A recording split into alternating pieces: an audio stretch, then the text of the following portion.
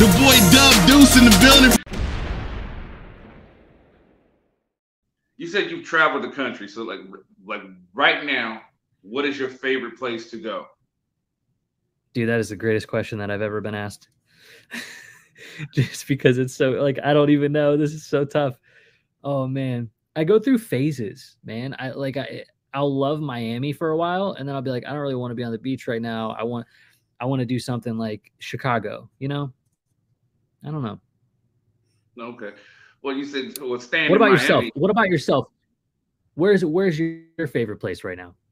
My favorite place right now is probably would be Denver, Colorado. You said like when there's snow on the ground, beautiful, but clear. You know what I mean?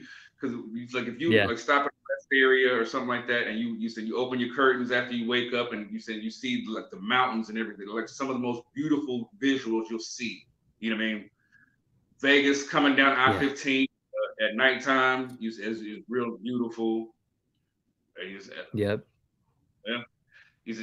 The skyline of Chicago, like it's beautiful to see when you're on the highway. You know what I mean? So I mean, it's like I just love traveling as well. So I mean, that I definitely appreciate you for that question because most people don't ask you that. So yeah. Yeah.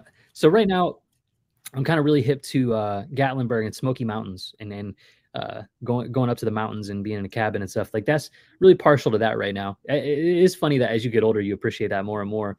You know, when you're younger, you're like, oh my God, I want to be in the thick of it. I want to be downtown New York City. I'm about to be in Brooklyn right now. Then you get older and you're like, can I get a cabin in the woods? Right. You said with a rocking chair on the front porch. You know what I mean?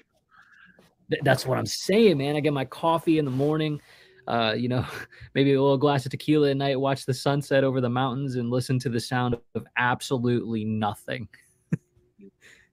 It's crazy because when we get older, we enjoy those creature comforts that we saw our parents have when we were younger. We're like, oh my God, that's so boring. You said, but like now we're like, bring it on. You said, yeah, break out the candles from Cracker Barrel. You said with the little wood stems and whatever your favorite.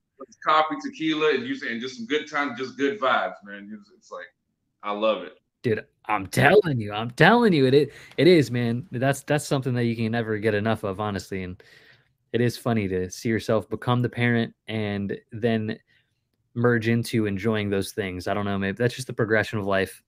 You know, where the fuck Dub at, man? Where the fuck he go? Here I am. You looking for me?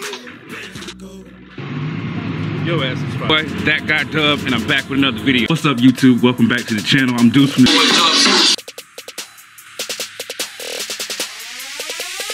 my big bro. Yeah, fuck this milk. He said he gonna teach me how to wrestle, man. I'm gonna win the belt.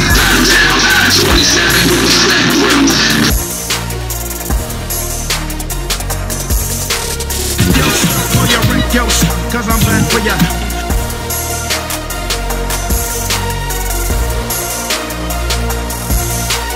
The boy Dub Deuce in the building.